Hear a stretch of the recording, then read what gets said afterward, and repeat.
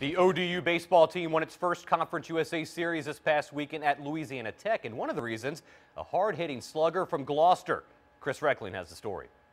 He's at 3-1. Like Old Dominion senior first baseman Joey Burney spends a great deal of his time watching video of himself hitting.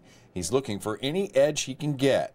Apparently it helps. You know, the more you see yourself, you know, it's easy to, you know, say what's wrong, like what feels wrong, what feels right when you're in there. But once you actually see yourself, it's a completely different perspective, and that's what you honestly need that. And it worked this past weekend. The Gloucester native hit a double and 3 home runs along with 10 runs batted in, leading the Monarchs to their first ever series win in Conference USA.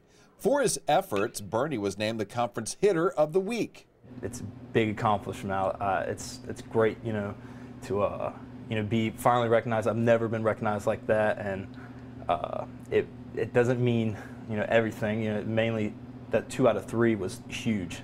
And there's only one way to describe Burney's hitting this past weekend. He was in the zone. It was like he was pitching from second base. It seemed like it's like I knew what the pitch was before even, you know, it even came out of his hand. I just knew where it was going to be. It seemed like everything was huge. And this home run, it was a no-doubter.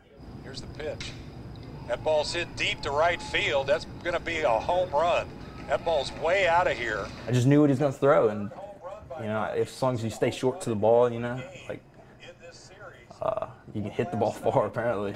This being his senior year, Burney is trying to make the most of his time left playing as a Monarch. It means everything. I mean, I don't know, you know, how far, you know, I'm going to get to keep playing, and that's like one of my life goals is to play baseball as long as possible. So it means literally everything. You know, these guys are my best friends. You know, I'm literally growing up with them. In Norfolk, Chris Reckling for the Sports Wrap.